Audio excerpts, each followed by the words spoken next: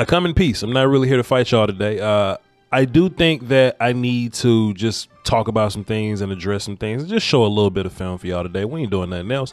You know, Cowboy Nation is kind of in a weird place with Tyler Biadasz, and I've seen this before with some of these players. You know, what happens with this broadcast film with a handful of positions, when you make mistakes, it just gets blown up and maximized bigger than what it really is. I always say grade people on 68 plays, not to 6 to 8 plays. And what happens is if you play offensive line, if you play safety, you know, cornerback, if you play quarterback, you can play a damn near perfect game. But if you make 1 or 2 mistakes that get highlighted by the broadcast view, then you had a bad game by the standard of the casual fan that's just watching on television, right? Like if you're a linebacker and you make a wrong read, then you can kind of live with that. If you're a guard and you sort of miss a block a little bit, you know, if you're a one tech and you kind of get beat, you don't really see those plays, right? But it's always the holding call that'll get called out. It's the drop pass. It's the big play given up. You know, so a lot of these dudes' career lives and dies by this, you know, this highlight system on broadcast view. So Jeff Heath was a guy like that. Cowboy fans saw a handful of bad plays from Jeff Heath. All of a sudden, Jeff Heath can't tackle. All of a sudden, Jeff Heath can't cover. And it turned into I'll take anybody but Jeff Heath. Like that was the vibe. It wasn't Voch's vibe. It was like people's vibe. So them, it was people's vibe that, hey, I'll take anybody but Jeff Heath right now. You get Darian Thompson and you get excited and you realize he's a little damn worse than Jeff Heath, especially because there weren't many free safeties you could just go and get. I think this parallel is fantastic, by the way. You know, if you say, Voch, give me a free safety that ain't Jeff Heath, then my answer would be, okay, well, where would I go to find you a free safety that's not Jeff Heath, right? It'll have to be the draft. They don't just have free safeties just on the market because free safeties are valuable. Those positions aren't, you know, they don't get filled easily. They're not just it's not a talent filled, you know, pool of players, you know? So if you ain't got one, you just kind of ain't got one. I think the center position is weirdly just like that. And Cowboy Nation is kind of in this same situation with Tyler Biadasz. Now, everybody shouldn't be feeling this way about Tyler Biadasz, but I just see it a lot on the timeline and the comment sections. People that may call my show, they're just a little down on him. You know, I'm football guy. I don't know everything football guy. I'm not like national media football guy. I don't just keep tabs on everybody. But I'm draft guy, so I really do. You know, I can name some guys or whatever. But if I had to tell y'all to name me a top 10 receivers or quarterbacks or running backs, you could probably do that. Top 10 centers is a weird conversation to pull off without Google. You know, and even when you get to the if you can list out the top 10, you'll get about 6 guys down before you go, okay, this don't look like McDonald's no more. These dudes don't look, you know, great or top tier or anything like that. I think understanding where the league is at the position will help you understand kind of, you know, how good or bad your guy is or is, you know, supposed to be. So if there's a gang of centers on the market and Tyler Biadasz ain't playing great, then you go and get them centers, you bring them in, you let them fight for their spot, and then you're good to go. But if there aren't many good centers in the league, there might be 3 elite guys, there may be 4 other guys that you know. After that, it's just steady dudes and bad dudes, right? And I think that when you're in those, you know, exchanges with player pools or whatnot, as long as you're not the team that got the bad guy, then you're fine. Or the team that has one of the bad guys, you're fine. I don't think we have one of the bad guys. I think Tyler Biadasz is a cool, middle of the road, about what you're gonna get in the league at center type guy. Right now, just like I said earlier, man, the market dictates what we should feel about Tyler Biadasz, right? And Tyler Biadasz in real life, if it's 32 centers in the league, 32 starting centers in the league, Tyler Biadasz is in the top half of them, right? And then, you know, I know there's some But Voch people here. I'm not opposed to growth and getting better. If you can find a center that's better than Tyler Biadasz and everything works and it fits and it makes sense, then let's boogie, right? Like you had the opportunity to draft Tyler Linderbaum, the center from Iowa, you know, just this year. If you draft Tyler Linderbaum, then fine, you won't hear a word out of me. I feel like you would have upgraded at center, then you move on with your life, right? But if you don't get Linderbaum, that don't mean you go, okay, well, I got to draft a center in the 4th round now because I got to have a center. It ain't like that, because if you're drafting somebody that's not as good as the dude that you're trying to get rid of, then you're hustling backwards, right? And I just think sometimes it comes down to this I don't watch film culture. It comes down to the Troy Aikman said so culture, or Twitter or Reddit said so culture, or this highlight tape dictates how I feel culture. And we've seen, especially last year, what happened with Tyler Biadasz. Tyler Biadasz opened up with a weird first couple of games of the season, but he's a year 2 player, and we're gonna talk about year 2 players and offensive linemen, like how they fit or whatever, right? But he really had his best games like towards the end of the season, like his last six or so games. Tyler was fine. Like Tyler, I'm not calling. I got to be careful with my words because y'all will go straight to the comments and be like, "Voch, you said Tyler was great." Tyler played some good football towards the end of the season. The last 6 or so games, he was fine. But if you're a Cowboy fan and you live in highlight culture, and all you've heard in the first 5 or so games is, "Oh, Tyler gets run over. Oh, we played against the Washington football team and Jonathan Allen smoked a shot at Tyler Biadasz." I mean, what do you expect Jonathan Allen to do versus Tyler Biadasz? And that just kind of sticks in your brain, and there's not really nothing that you can do to fix that feeling in your brain. One, because when offensive linemen, when we, like I'm still an offensive lineman. Fuck it. When we make bad blocks, offensive linemen, when we make bad blocks, we get highlighted. But they don't highlight us when we make good blocks. You understand what I'm saying? So if they show a highlight of Micah Parsons getting blocked by Rashawn Slater, but then right after that they show a video or they show a highlight of Micah Parsons beating Rashawn Slater for a sack, we'll say, "Oh, well, those two had a good game. Those two had a pretty good battle," right? But if it's only Slater highlights, it may be 2 or 3 of them. Oh, Parsons got smoked. If it's only Parsons highlights, it could be 2 or 3 of them. Then Slater got smoked. So I think y'all need to, when I say y'all, I may not be talking to you personally, y'all just listening, but them people that I'm talking to, they're y'all. Y'all need to, get into, really understanding what you're looking at and understanding what really happened before you come out with this inflammatory opinion. If you want to come out and say, "Hey man, Tyler Biadasz didn't play his best football last year," I can feel you on that. I can dig that.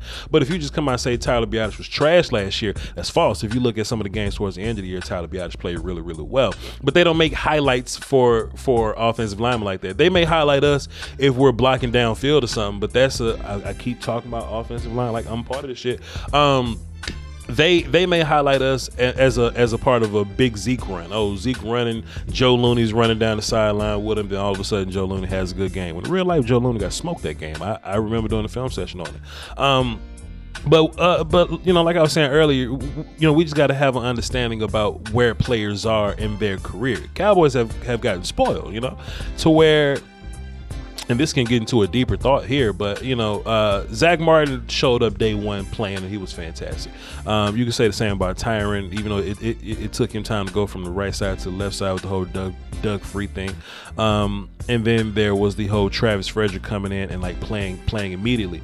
Now a lot of that could be, okay, well, we drafted these dudes in the first round, they're first round talents, then let's boogie. A lot of that could be Bill Callahan is a really good offensive line coach, and he pulled something out of those dudes very young. But mostly, if we're not talking about first round picks, and this is even the case with first round picks, but Tyler's he was a 5th round pick, so we had to be aware of that, 4th or 5th round. So he's a day 3 guy, so we got to be aware of that, right? We just can't expect Tyler Biadasz to just come out year 1, year 2 and just be fantastic. He's gonna lose his battles. He's a day 3 guy, right? If he didn't lose those battles, he would have been a first round dude. He's gonna lose some battles early in his tenure, because the league looks at technique differently than college does. Big in the league is different than big in college. You could be big in college, get to the league and be a little small. That's why offseason peanut butter is so important.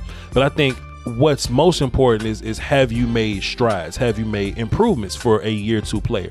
Now, if Tyler Biadasz came out and he was trash for 2 years, then now we have a problem with Tyler Biadasz, and he don't need to be.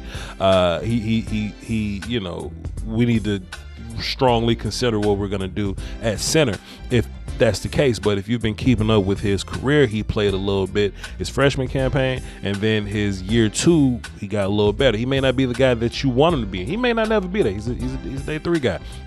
But that's what center is. If you take that and go, okay, well, have you gotten better from year 2 to year 3 or whatever, right? If he has, then you hold on to him. If not, you look around. I think Terrence Steele is on the same type of path, but the difference is that we have more eyes on Terrence Steele because Terrence Steele was so bad his freshman campaign, but Terrence Steele got better. But Terrence Steele getting better, and that's kind of weird too. Like I would love to just sit and think about this more, but I wonder, because Terrence played well, but he didn't play unbeatable football. Like Terrence Steele and Tyler Biadasz were kind of on a similar path. Like they weren't great rookies. Terrence was a little worse. Terrence was horrible as a rookie. Tyler was okay. But Terrence did make bigger strides. Tyler got a little bit better.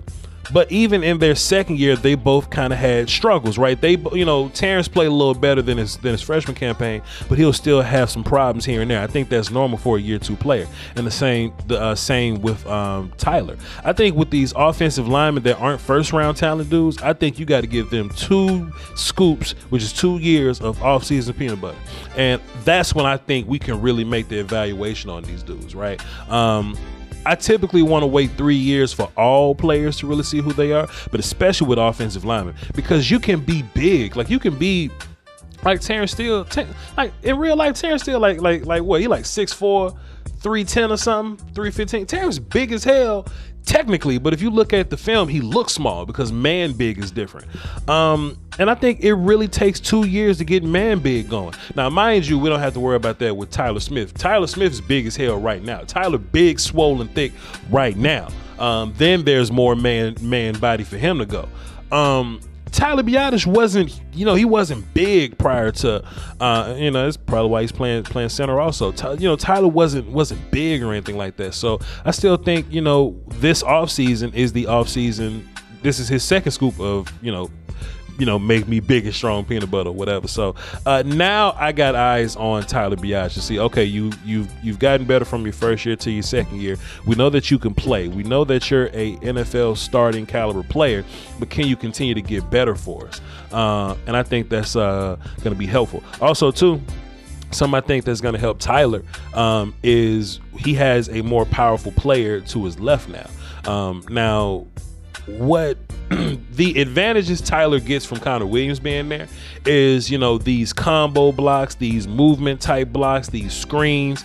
If I'm Tyler Biadasz and I'm playing center, and there's a right and there's Connor Williams to the left of me, and there's like a nose in front of me, like a zero tech in front of me, or maybe like a guy shaded over me, and we're outside zone blocking. I gotta block this dude for a little bit, but it's Connor Williams' job to take over this dude so I can go climb the linebacker. I hope that's not confused with my hands and shit.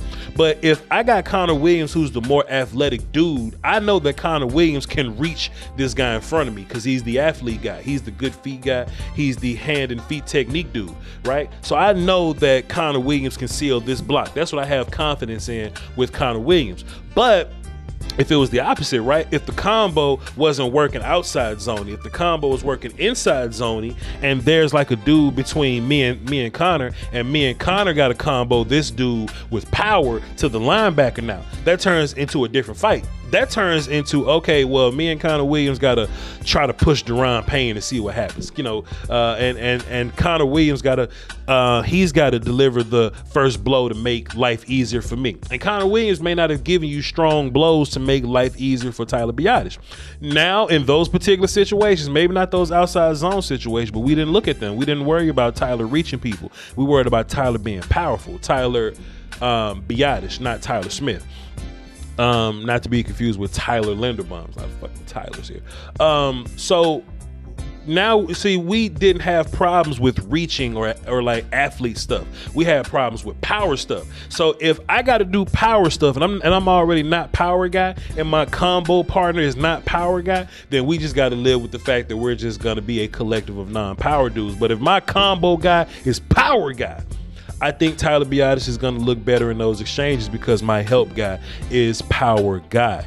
So I think it's going to be interesting, man. I think it's going to be fun to. I think Tyler Biadasz is going to be better than y'all think he's going to be, and I can't wait to cover him every time we get big O-line shakeups. I get excited because I'm an O-line guy, and there has been big O-line shakeup, with the departure of Leal and Connor Williams. So we get to see what a full-blown Terrence Steele looks like, what a Tyler Smith looks like, and what a year 3 with 2 scoops of off-season peanut butter Tyler Biadasz looks like. All right. I hope this conversation helped y'all a little bit. If you're still on the ledge about to jump off because you think Tyler Biadasz is gonna just be hogwash, dirty water, dumpster juice, trash, I can't help you if that's the case. But I think Tyler Biadasz has made some pretty good strides, and I can only expect for him to get better and to get better with his size and his strength and his technique and maintaining blocks and brand new help guys around him. So that's all I got for y'all today, man. Make sure you hit all the algorithm buttons for the volume. We need likes, subs. We're at 300,000 on the volume. That's incredible. I would love to claim at least 70,000 of that. At least 70,000 of that. But we'll let the number of people do all the number things. Also follow the volume on social medias. Follow me on all my social medias. Voch Lombardi, VOCHLOMBARDI. Also my non-football platform, twitch.tv/Voch Lombardi. And y'all hold it down for the Doski Wilson Peasky Whiskey, man. Until next time. Holla.